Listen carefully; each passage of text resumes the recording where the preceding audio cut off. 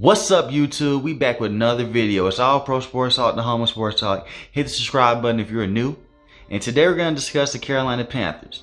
The Week 2 win against New Orleans Saints. Now, I covered Week 1 of them against the New York Jets. And I've been trying to tell everybody about this Panthers team. I've been telling them they are playoff bound. This is one of the tough young teams in the entire NFL. But no one wanted to listen but the Carolina Panther fans that's been loyal on this channel. Shout out to y'all. Everybody else, their little fan base from the Saints talking about something there. We gonna see them. Who gonna beat us in Week 2? We gonna see them. Y'all came to Carolina and got demolished and got whooped. That's what happened. I'm gonna be honest with you. Jameis Winston had 5 touchdowns last week. He had 1 rushing touchdown this week. 0 touchdowns passing, 2 interceptions. Got pressured 16 times and got sacked 4. Now, I like Jameis Winston. I'm a Jameis Winston fan. But I told everybody this was a bad matchup from the start. Brian Burns ate today. And I'm looking at this team from this point of view for the Carolina Panthers. This defense last year was not that good, especially on third down. They're one of the worst teams defensive-wise on third down last year. But I'm looking at this team right now, and I know it's only been 2 games. They look really good.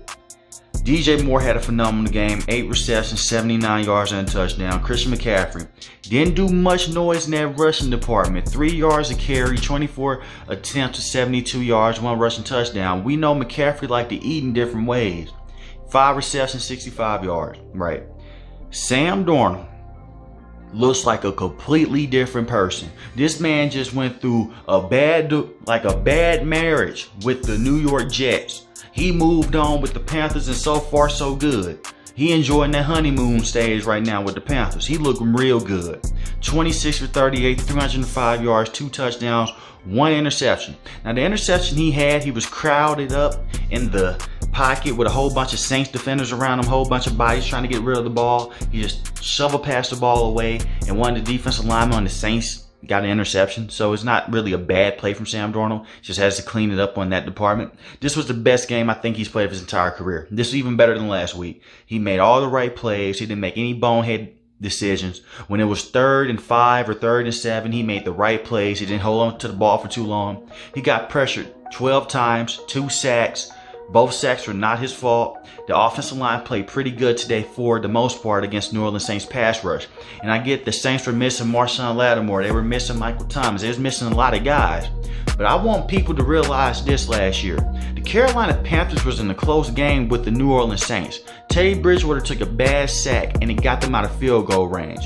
And Teddy Bridgewater was more of a safe quarterback. We see what Sam Darnold can do in this system. And for the majority of last year, Christian McCaffrey was out. Their best offensive player by a margin. So I don't want to hear this, well, we didn't have Michael Thomas, didn't have this guy. The Saints found a way to dominate the Green Bay Packers, a team that were going against the Tampa Bay Buccaneers last year in the NFC Championship. And they found a way to go in there and beat this team. Like I said, I love the way that this team is playing right now. I know it's only been 2 weeks, and a lot of people saying, well, man, they beat up on a Jets team that's not that good. Well, they just beat up on the Saints team and get this division rival, but this is a turning point for this team. And I've been singing the praises for this team for quite a long time. I like the way that the New Orleans Saints are moving. I mean, I like the way that the Carolina Panthers are moving. I like the way they're trending upward. And this can be a playoff team for sure. I like the way that things being made. I like the way that things have moved for this team. The free agency moves that they've made from extending Robbie Anderson, bringing in Sam Darnold, drafting J.C. Horn. All of that has brought in now. All of those draft picks is coming to a head now. Do I think they're a top 5 team in the NFL? No, but they're going to be a playoff team for sure. If they can keep this up and keep this thing rolling. Matt Rule, every program he's been a part of, he has made the teams better. And Temple, he made the team better. You look at this team right here, he's making the Carolina Panthers better. That's what he's doing. This defense last year was atrocious. And today, they blitzed and were all over Jameis Winston against a good Saints offensive line. They found a way to single out Alvin Kamara, and he had little to no production. Alvin Kamara had 5 carries for 6 yards. 4 receptions for 25 yards.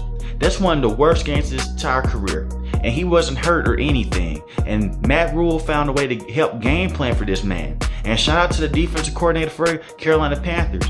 They found a way to isolate and focus on Jameis Winston's weaknesses. He had a bad interception to where he was getting blitzed off the right side. He throws the ball up, Justin Burrow on the back end. It's an interception. Picks it off. Jeremy Chin had nothing on the stat sheet, but he was roaming all over the field. The tight end was not open.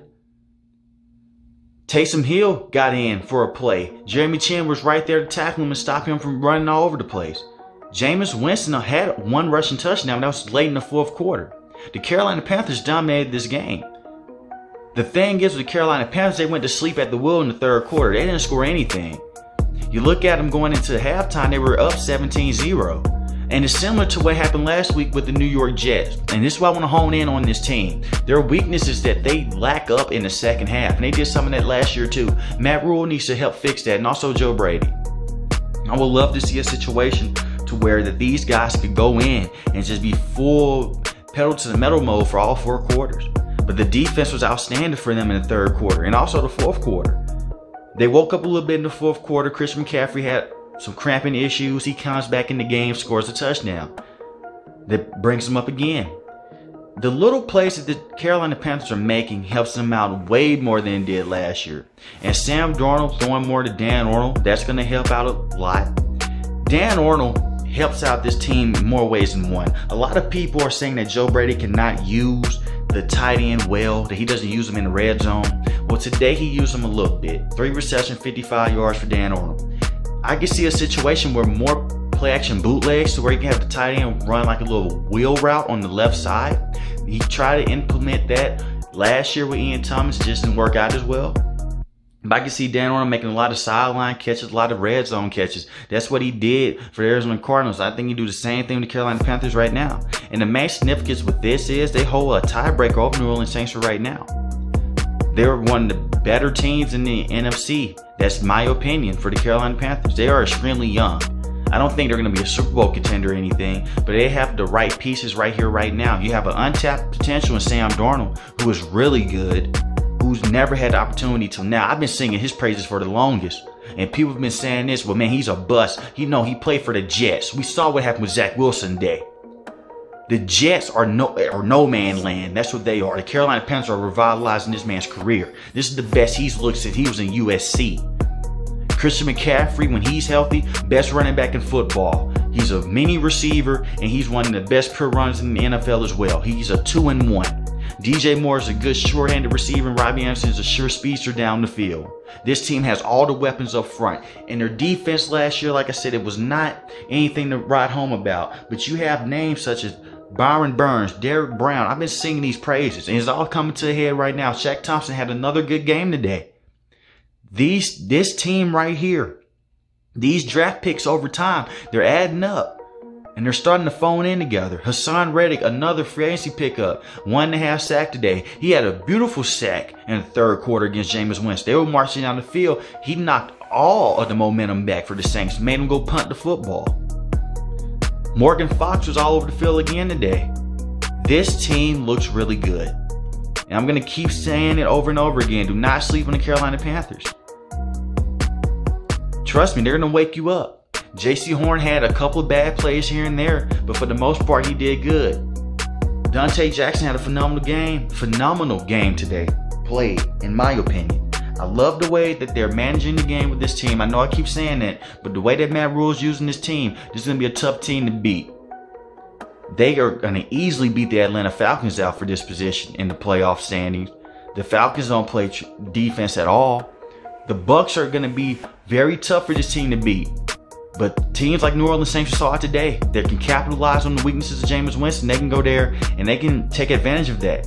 The only thing that concerns me about the Carolina Panthers is the second half tendencies. But for the most part, for this game, for week 2, they played a phenomenal game. Sam Darnold did what he had to do. They dominated 26-7. In my opinion, this is not an upset. This is what's going to be more to come for this team. If you liked the video, please hit the like button. If you are new to this, please hit the subscribe button to the channel. It helps me grow. It helps you out as well. Most importantly, I want each and every last one of you guys to stay safe, stay positive. Thanks for watching my video, guys. Peace.